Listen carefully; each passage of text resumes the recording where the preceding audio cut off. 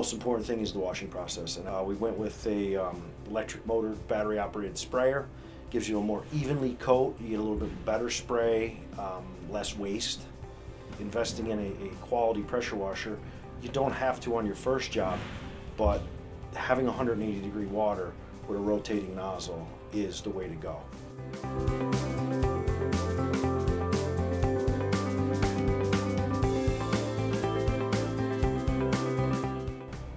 We've been doing BioShield now for over 12 years, and from our very first project to the way we are today is night and day. When the spec reads that all the interior surfaces of ductwork must be treated with BioShield, that means everything. So that means buying a pre-treated coil is only going to get you so far in the job. You're still going to need to spray components, turning vanes, access doors, purchased items, volume dampers, anything that's not coated or made from that coil. Once we were awarded the project, Jeff did the submittal process with me. No problems there.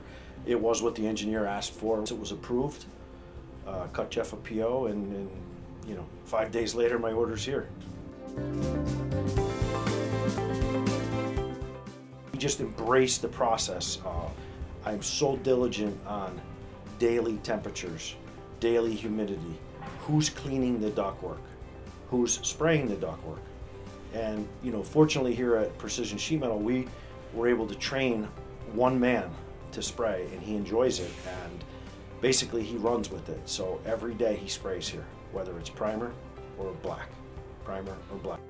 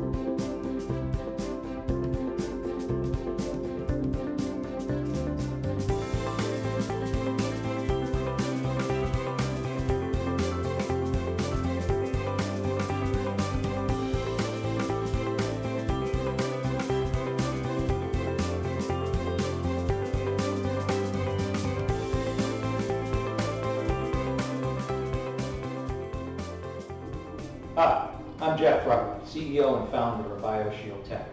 Thank you for watching. I'd like to thank Rob Evans and his team at Precision Sheet Metal for his cooperation in filming this video, as well as his dedication and his commitment to building a better duct with BioShield Tech.